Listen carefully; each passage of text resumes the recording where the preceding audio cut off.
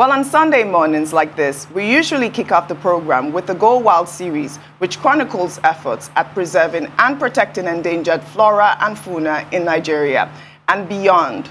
Afromontane forests, which are forests that exist across African highlands, store some of the world's most unique biodiversity. Unfortunately, these ecosystems are highly endangered, and here in Nigeria, very few Afromontane forests survive. But in Taraba State, an organization has spent the past 2 decades restoring these forests that once existed all across the Mambilla Plateau. Our Environmental Correspondent, Laila Johnson-Salami, spent some time on the Plateau reporting on these habitats and efforts to protect them. Situated on the Mambilla Plateau in Taraba State, Nigeria, the Nyaki Forest Reserve is home to some of the richest and rarest biodiversity in the world. The site is managed by the Nigerian Montane Forest Project, an organization founded in 2004 by Professor Hazel Chapman, an evolutionary ecology and conservation professor at the University of Canterbury, New Zealand. But Professor Chapman's life in Nigeria started much earlier in the 1970s. Growing up on the plateau was very interesting. My father was based on the Mambilla Plateau because he was a forest officer employed by the Nigerian Forest Service, and his job was to survey the native forests of the south of the then northeast state, which was subsequently Gongola and now Taraba and Adamawa states. I returned to Nigeria in 2002. When I first started working at Nyaki, almost nothing was known about the ecology of West African montane forests. And so we've done a lot of work into trying to re-establish Afromontane forest ecosystem and grow Nyaki forest back into the reserve from where it's been removed already. Professor Hazel Chapman came to our university and requested for staff who were interested in biodiversity and conservation, and I was among the staff that were selected. I personally developed great interest in what's going on here. So based on that interest, Professor Hazel Chapman facilitated my PhD research at the University of Canterbury. Afromontane forests are rich, humid ecosystems that exist in mountainous regions across the continent. These important habitats are unfortunately highly endangered on the Mambilla Plateau, and this is primarily due to widespread burning and grazing for cattle and other agricultural practices. So working with driven members of the community like Misa helps with engaging surrounding villages on the need to safeguard the forest. I met Misa way back in 2002. We arrived at this village called Ngel and were looking at guides to take us into the forest. Misa was one of the first people to approach me. I was very keen to work on this forest. This is a very unique project. The home of carbon, the home of primates, the home of reptiles, the home of birds. For the better part of 2 decades, Dr. Chapman and her team have gathered a wide range of data on these forests and their biodiversity, from species diversity to forest regeneration to data on seed dispersal. This project is greatly contributing to humanity's understanding of Afromontane forests. So we have a lot of trees that have been cutting before, but due to the conservation awareness to people, many people now stream down the cutting of the trees as a result of the enlightenment they have in respect of conservation.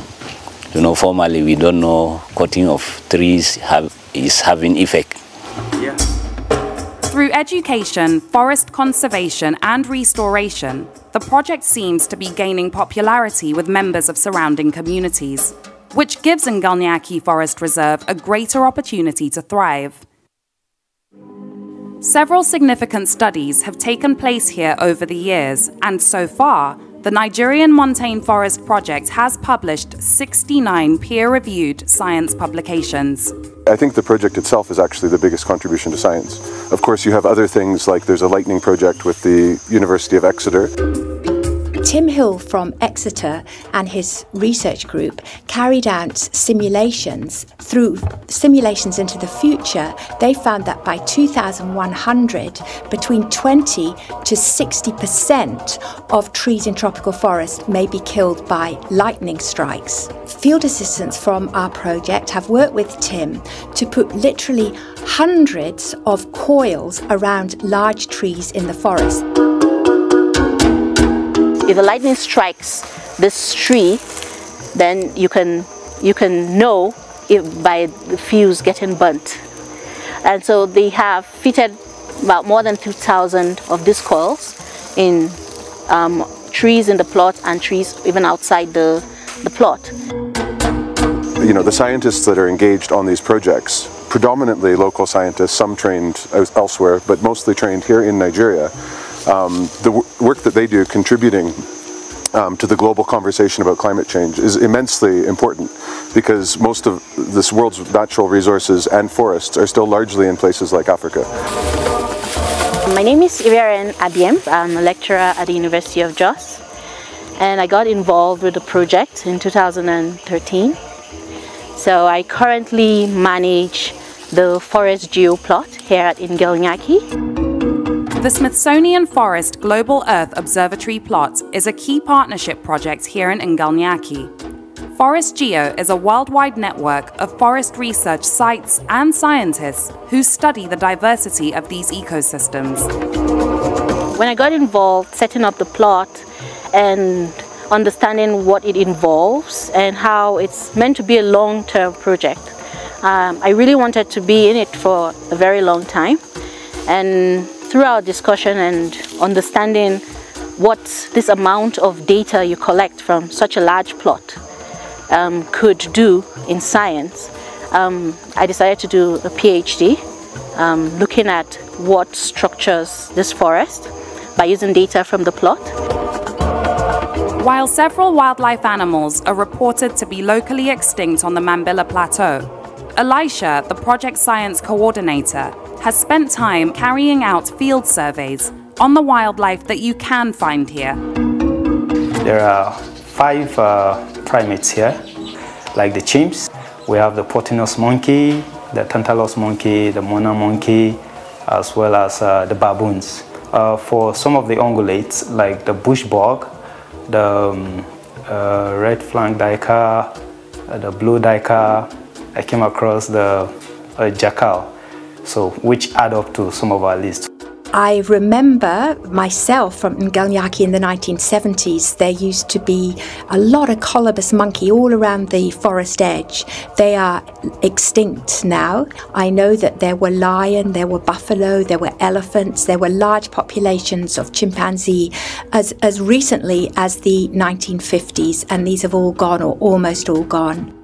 Disputes over land resources between farmers and herdsmen across the middle belt of Nigeria does mean that this region is vulnerable to conflict.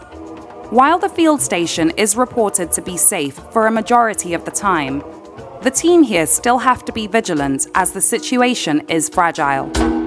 In 2017, we had our own bit of experience because this field station was almost put ablaze. But because of the love the community has for this project, there was an immediate support to coil down the problem. If somebody comes from nowhere to speak to him, to speak to the villagers that they should stop burning or slashing, they won't understand. So I have to come with a strategy to tell them the importance of the species that we have. So we are having a series of meetings, joining their head together, informing them about the importance of peace in our communities. All of them understood, and now they are all living peacefully without any problem again.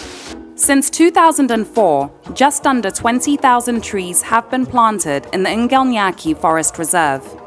Regardless of the fact that about 1.6 billion people depend directly on forests for food, energy, shelter, medicines, and income. The world is losing about 10 million hectares of forest each year. To put that in context, that's about the size of Iceland. I first visited Taraba State in the 1970s, and I remember driving from Bali to Sirte, which is at the bottom of the plateau, and actually all the way up to the top of the plateau. And that drive, which is about 3 hours, was through thick woodland. From 2015 onwards, there's been huge deforestation. Thanks to the rapacious appetite from wood from offshore buyers, the place has turned into a semi-desert. The Nigerian Montane Forest Project funds income-generating activities for the local communities. And an exciting development in the community is investment in honey production. Translated to English, Nyaki actually means a place of bees. We had a 3-day training, and over 100 participants were here on the first day. And on the second day, of course, we had more. And for those who were here, of course, we have about 20 now, if not more, who are actually practicing and have become self-dependent on beekeeping. I hope that there is a long-term future for these forests and for the biodiversity that is within them, and that these forests will be there for a very, very long time for their own sake, but very much so for the sake of the local communities that depend on them. Many people were coming for research in this forest, and many people were benefiting from the research they are administering here. So as a result of that, it's very important even to us, the community. The Nyaki Forest Reserve is one of the only forests of its type left in Nigeria. By combining education and empowerment with scientific research, the Nigerian Montane Forest Project is greatly contributing to humanity's understanding of tropical ecosystems, which is necessary as our world evolves. On this 4,600-hectare plot, 720 hectares are currently a tropical rainforest. The hope is to restore the entire plot with high-quality Afromontane forest, reviving the Mambilla Plateau into the healthy ecosystem that it once was. Laila Johnson-Salami, Arise News.